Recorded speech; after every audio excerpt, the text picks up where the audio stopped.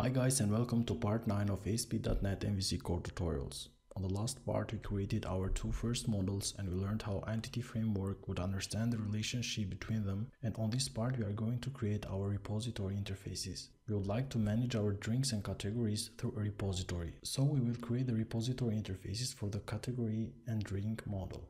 Since they are interfaces, we will have to create another folder inside the data folder and we will call that folder interfaces.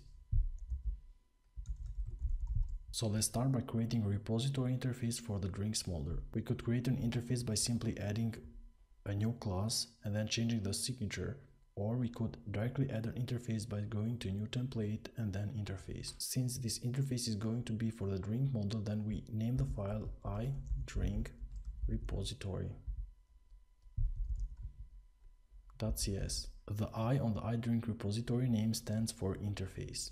Let us add all the properties for this interface.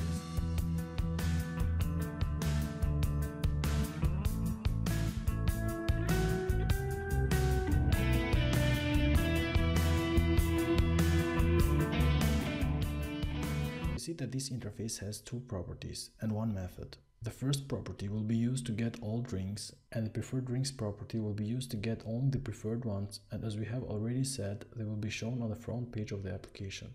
After we have created the drink repository interface, we create the other one for the categories. The same way we create an interface by going to add new template and then interface. We name this repository iCategory repository, where, as we have already said, I stands for interface. We add the properties for this interface as well.